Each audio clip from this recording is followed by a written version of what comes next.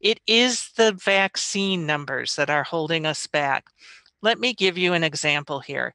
If we wanted to have 80% herd immunity, which is our goal, by the end of June, so 6 months to do this process, we would need 1.4 million doses per month in order to accomplish that.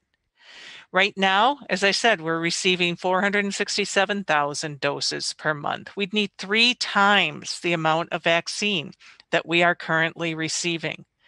So that is why we are not in a position to open this up wide open, and we would just be crushed by people who want vaccine and not having enough vaccine.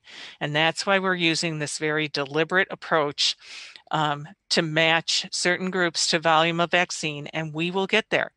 But if we got 1.4 million doses from the federal government per month, we could get there a lot faster. And we have the people in system to deliver those doses, and we have the people who want them. We just need the vaccine.